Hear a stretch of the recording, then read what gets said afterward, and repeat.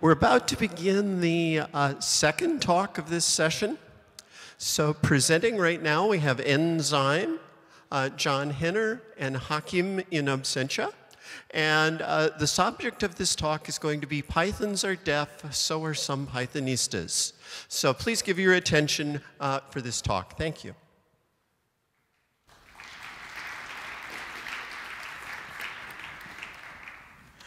Hello, everyone.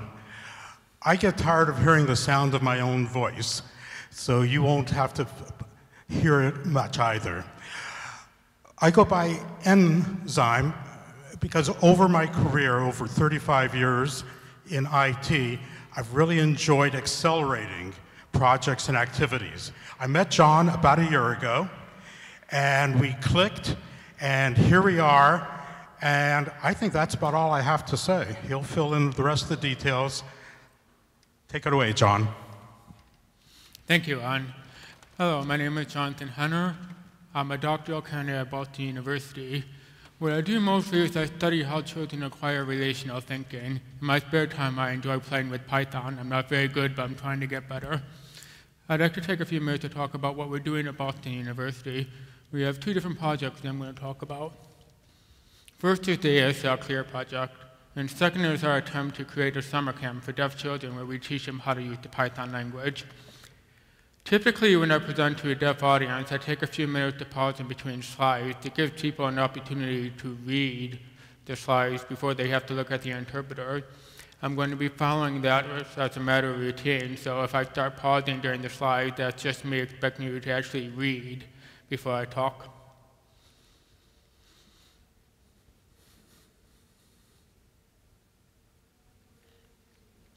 As the slide says, deaf and hard of hearing people are a low-incident population, which is great for humanity, but not so great for the deaf community. So for most of you, I may be the first deaf person you've ever met, and I may also be the last deaf person you've ever met, and I'm really sorry about that. Because of different circumstances, most deaf children will experience some form of language deprivation. It doesn't matter what kind of assistive technologies are implanted or used, because of the different variety of factors. There's, for example, a lack of access to a real accessible language, especially a lack of access to incidental language learning. Most deaf children will unfortunately be unable to acquire language like a typical hearing person. Different interventions need to be used. We at Boston University believe that the most accessible language is sign language because it requires no expensive technologies, it doesn't require medical intervention, it doesn't require a speech therapist, audiologist. What it requires is a person who knows ASL fluently and can model it appropriately.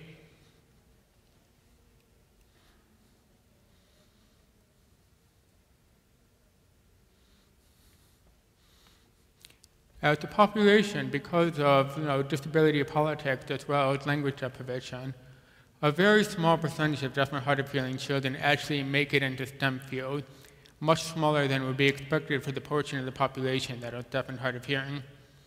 This is problematic because STEM fields, particularly STEM careers, are one of the best ways to a middle-class income for a wide variety of people. In the United States, the statistics are something like 60% of deaf and hard of hearing people are unemployed. So clearly this is a problem that we need to fix. The biggest problem, especially for deaf and hard of hearing people who rely on sign languages as their language modality of choice, is that STEM concepts are largely inaccessible. For example, a lot of teachers and interpreters for the deaf and hard of hearing don't have a good command of the vocabulary necessary to accurately translate a lot of the STEM jargon. If you have not had a science education, how would you translate programming terms from English to sign language? There's just not a lot of resources out there. Furthermore, a lot of STEM concepts require advanced cognitive abilities that are usually not afforded to people that have language deprivation. A lot of the cognitive abilities that we depend on, for example, mathematics knowledge or metalinguistic knowledge that allows us to easily transfer what we know from one language to another, those things require a pretty solid linguistic foundation that because deaf kids either acquire language later or there's a lot of gaps in their knowledge, those cognitive functions usually don't come to foray. So we recognized that there was a large issue, and although there are other options, we felt they were insufficient to meet the needs of deaf and hard of hearing interpreters and educators out in the world.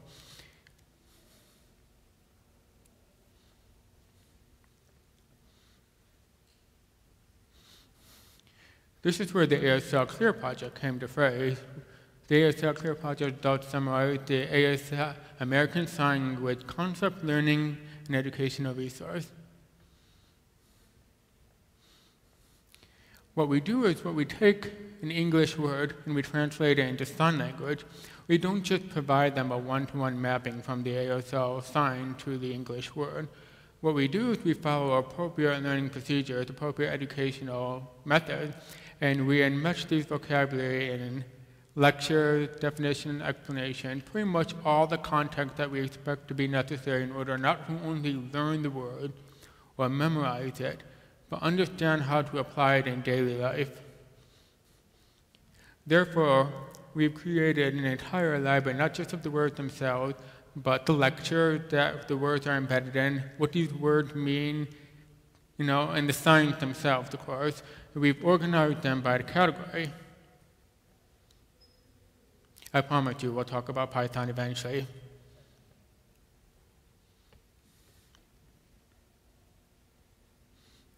One of the challenges of developing this application for a very unique community was understanding what does the deaf person need in web design. When people talk about web standards, they typically develop for a very small percentage of the spectrum or a very small proportion of the population. However, people that have different language and different cultures usually they usually have different needs and what is appropriate for good design. In the deaf and hard of hearing population, there is a theory, or an architectural theory called deaf space. You can usually see examples of deaf space at deaf-centered locations, for example, Gallaudet University and NTID, where they have built buildings and environments that are uniquely suited for the average deaf and hard of hearing person's needs. Well-lit, open spaces, unobtrusive designs, like for example, you're usually not going to find a pillar in the middle of the room. Those are very awkward and take up space, and they block everyone's view of what's going on. So we wanted to take the geometric architectural concepts and apply them to web design. What does it mean to design something for a very visual population? There's not a lot of information out there, so a lot of what we had to do is we had to create, and we're still learning as we go.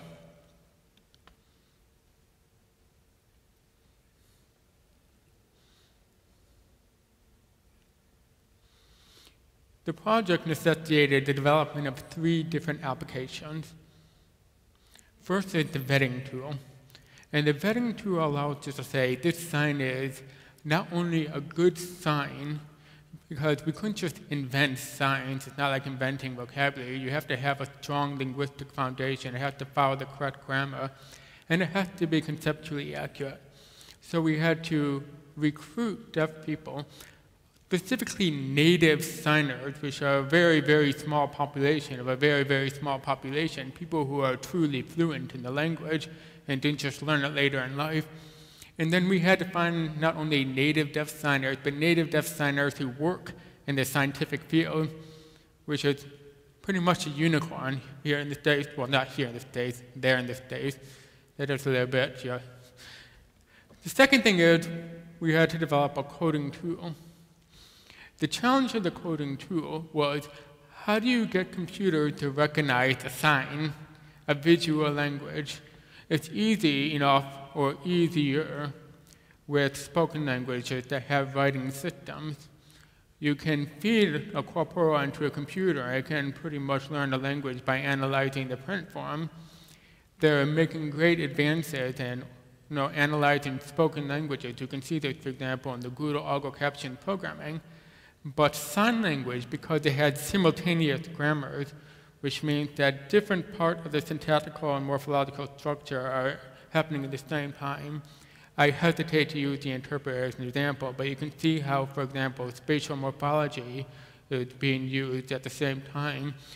And space, as many of you know a lot better than I do, it's extremely difficult for computers to understand. So the coding tool allowed us to assign labels to different parts of the signs so that the computer could better understand what they were. And of course, the actual search tool, which stakeholders have used to find these embedded STEM vocabulary.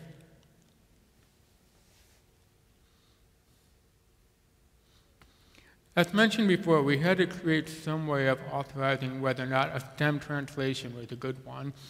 Does it follow proper ASL grammar? Does it follow like the actual concept? If people look at the sign, can they, by taking apart the different parts of the sign, can they use their meta-linguistic judgment to understand what they're talking about? So here I'm going to show you a little video of the vetting tool in action.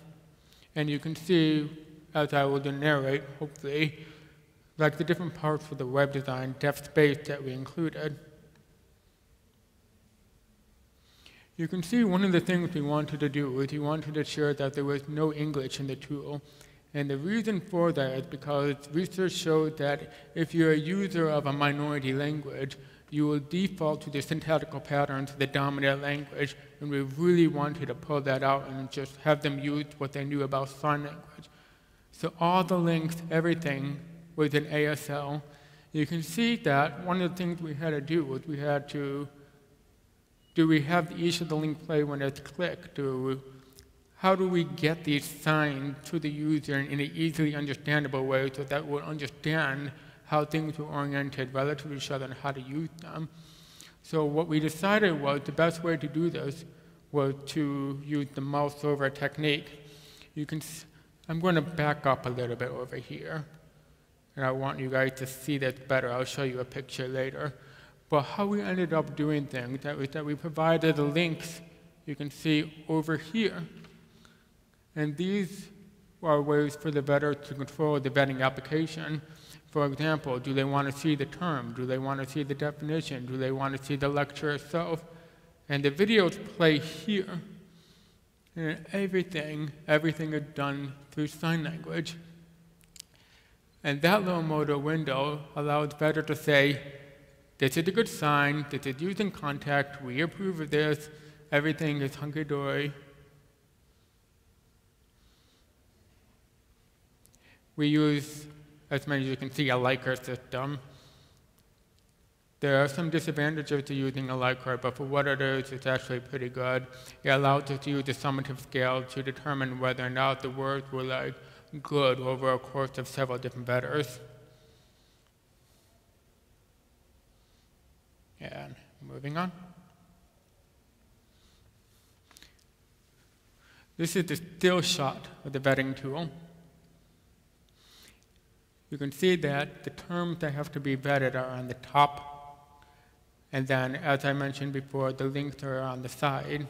This is the basic navigation, and this was a really interesting development for us because, excuse me, it really gave us an idea and to easily visualize what does the depth space in the web design mean.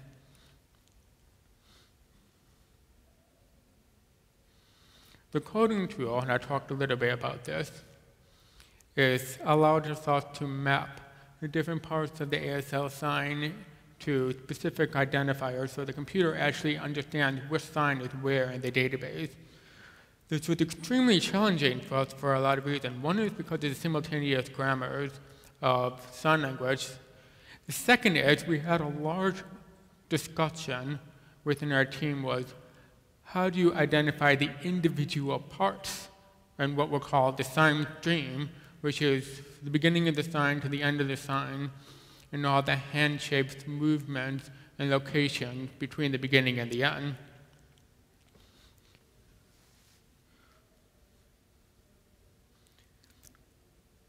As ASL has no written system, we had to find a way that stakeholders could easily, search for the signs using the different parts of the sign. One of the things we did is we defaulted to a graphing system that's already used in several schools for the deaf across the country. the Supala-Subek system. And these are different parts of the hand shapes. So what users do is they wash the sign, they code the first two hand shapes, particularly the dominant hand and the base hand.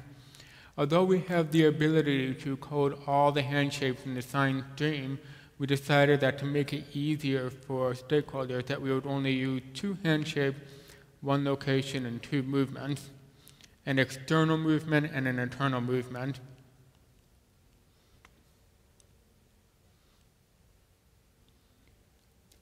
Ultimately, the goal is to build a search tool which allows stakeholders to use ASL and ASL principles to search for STEM vocabulary in ASL. One of the most important things for us is that we wanted to make sure that users would have instantaneous feedback as they pick the graph themes necessary. We felt that having quick feedback from the back end will allow students to learn as they were selecting different parts of the sign. For example, if they selected the wrong hand shape and a different type of video would pop up, we want them to say, oh, no, I didn't want that video. So they can deselect the different graph themes and put in a new graph theme. This was a technological, for us, this was really new. We had to use WebSocket to get this done. It's not something we had seen anything elsewhere for a video search engine. So for us, it was a lot of pushing boundaries, learning about how to use the different tools in a way that was suitable for this niche population.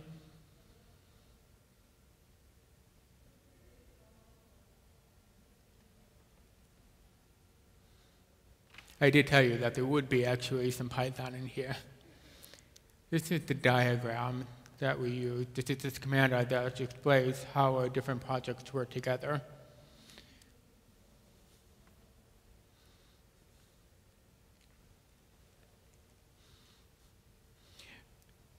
The apps are largely written in Python 3. When we started this project about 3 years ago, I was tasked to select a language for which that we would write. And I was looking at two languages. I was looking at Ruby, and I was looking at Python. And I'm an R programmer. I'm a researcher, so this was all very new for me.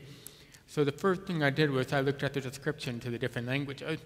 I looked at Ruby, and Ruby was like, yes, we're chaotic, we're hard to read, but we get stuff done. And then I looked at Python, and it was simple, elegant, and easy to read.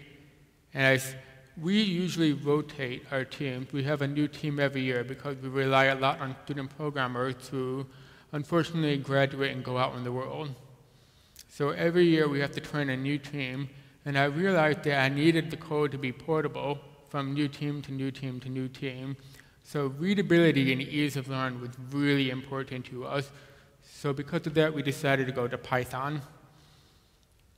Our lead programmer would pick Python 3. His reasons I cannot explain, but I can tell you why I like Python 3.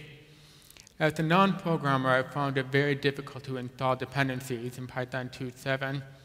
The other day, I learned for Python 3, there was a little function I could use called pip, where I could just type out Python 3 -m pip install, and it took care of everything for me. I have to tell you, that was fabulous.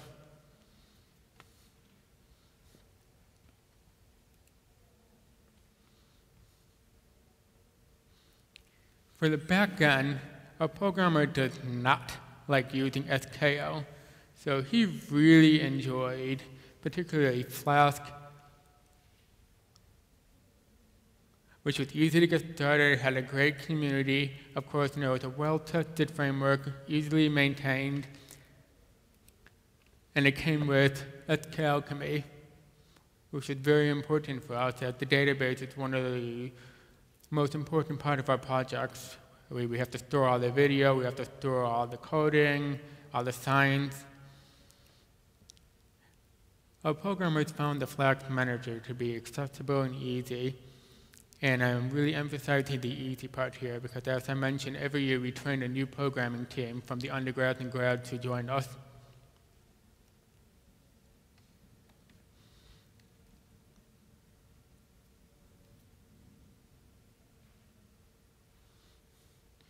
I was especially happy about PyCharm. One of the nice things about coming here is that we were able to talk to the PyCharm team And then they were able to, this tool has been really great for us. They have educational editions. Our programmers have been very happy with it.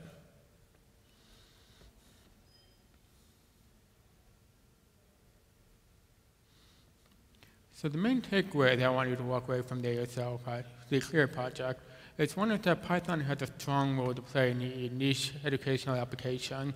There's a great community. The language is easy to learn.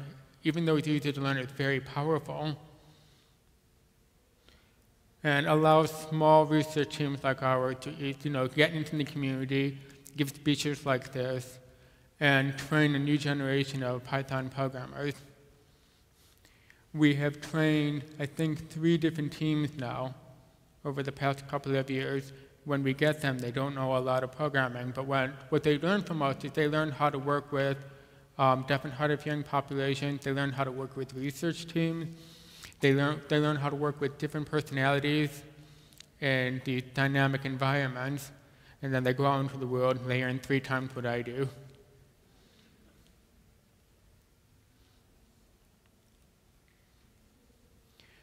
The second thing I wanted to talk about is the Python Summer Camp for Kids. Over the course of the past couple of years, we've fallen in love with the Python language. And we've decided that it's one of the easiest languages and one of the best languages to introduce programming to deaf and hard of hearing children.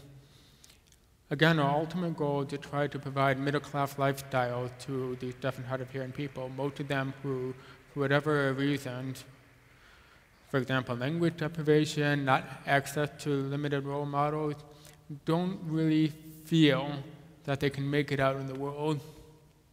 We feel strongly that Python is a tool that can build confidence and knowledge.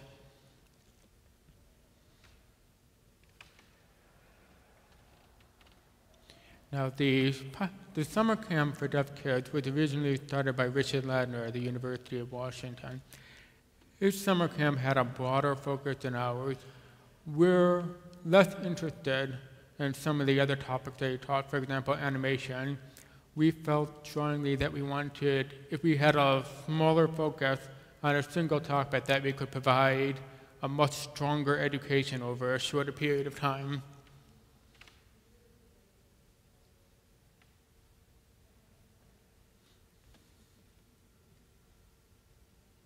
One of the challenges of being a low-incident population, especially in the area of IDA and mainstream education, is that you really don't have access to a community of people who are like yourself. One of the downfalls or one of the pitfalls of IDA and mainstream education is that the focus is on educating the so-called normal people at the expense of the disabled person. So a lot of deaf people grow up, they never meet another deaf person. A lot of deaf children grow up, they don't realize that there are deaf adults outside in the world. They think that they'll become hearing when they're 20, and I have met people who thought that deaf people simply die when they become adults. I am pretty sure that's not the case. So we really wanted to ensure that the deaf and hard of hearing kids had an opportunity to socialize with others like themselves. And most importantly, we wanted to introduce them to the Python language and to deaf STEM professionals who exist out there in the world, to provide role models, to provide interaction experiences, and to teach them that, deaf people can succeed in STEM field, despite all the challenges.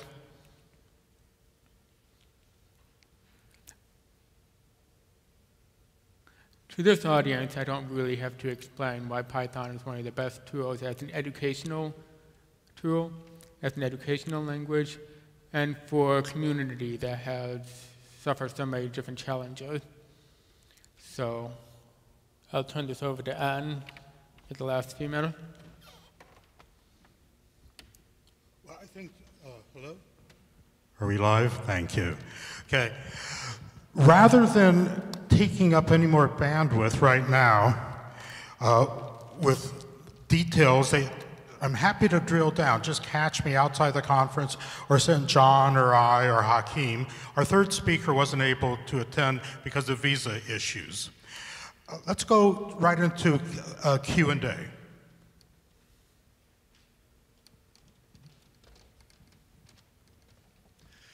Yes, thank you.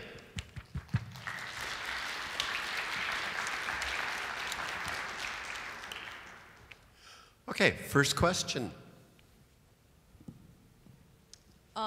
First of all, thank you for giving such a great talk. I know you must have practiced a lot in order to do this so well. My brother is actually studying to become an ASL interpreter, and I know he would be very interested in learning more. What's the best way for him to do that?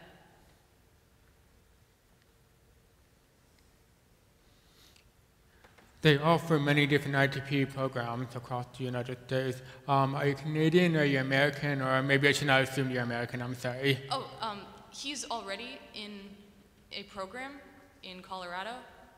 I was wondering what's the best way for him to learn more about the work that you're doing. Oh, my work. We are going to be releasing these applications within the next year. So right now, the best way to learn about our work is to go to bu.edu/CSCD. Thank you. CSCD. If I were smart, and I am not, I will put that on the slides. Next question.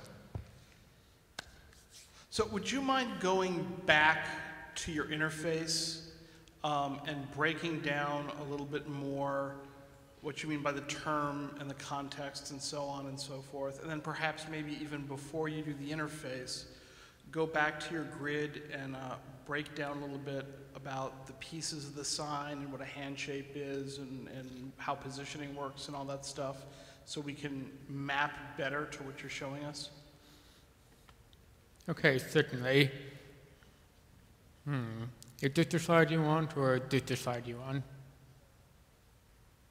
Okay.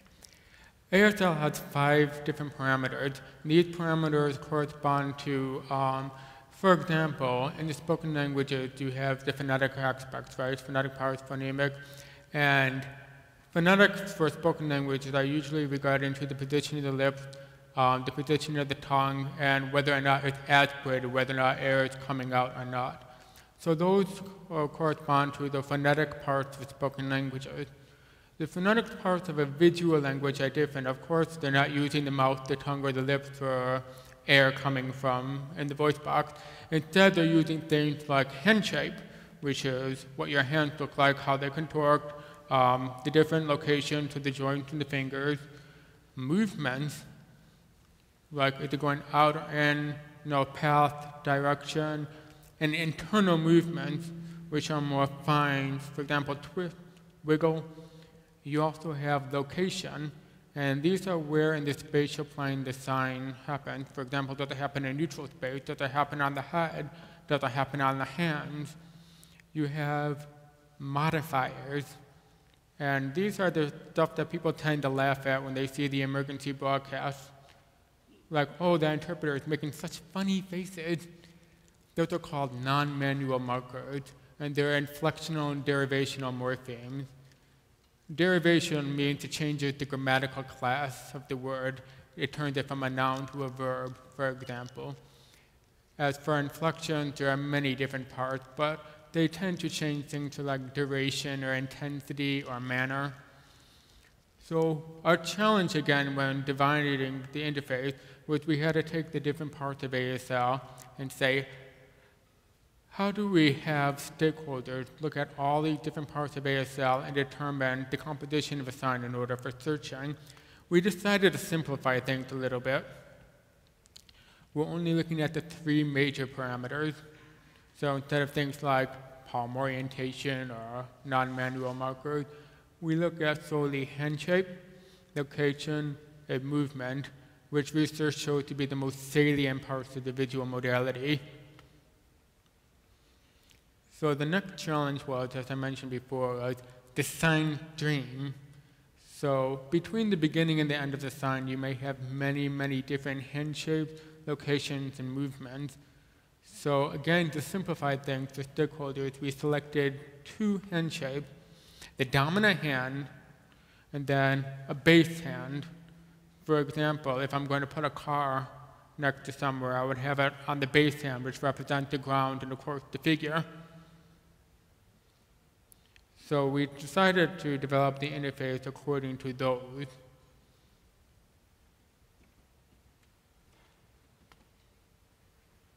Does that answer your question? Okay, last question. Hey, thank you very much for the talk. This software is really cool. It was really neat to see you break all this out. One thing I'm curious is how, or even if, the well-hearing programming community can support the deaf and hard of hearing community.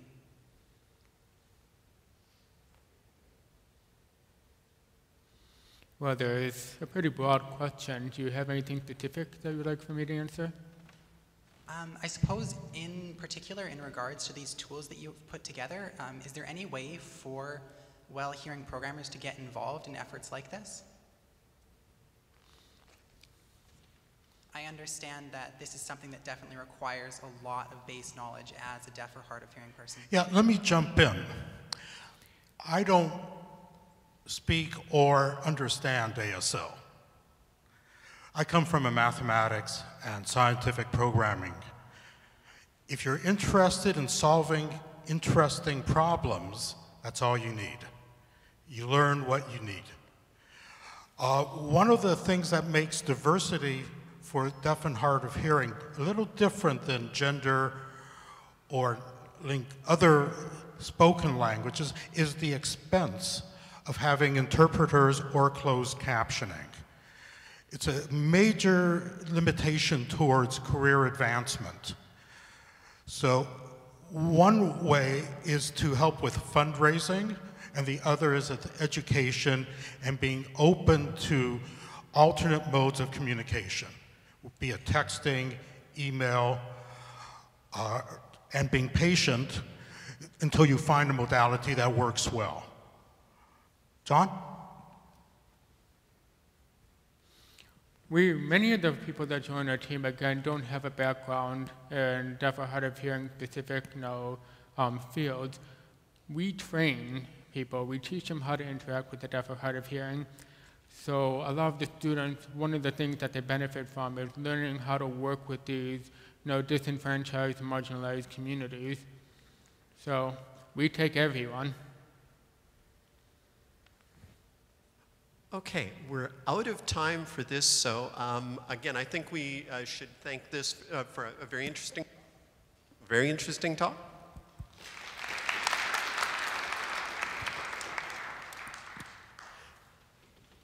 The next talk for this session will begin in a little under 10 minutes.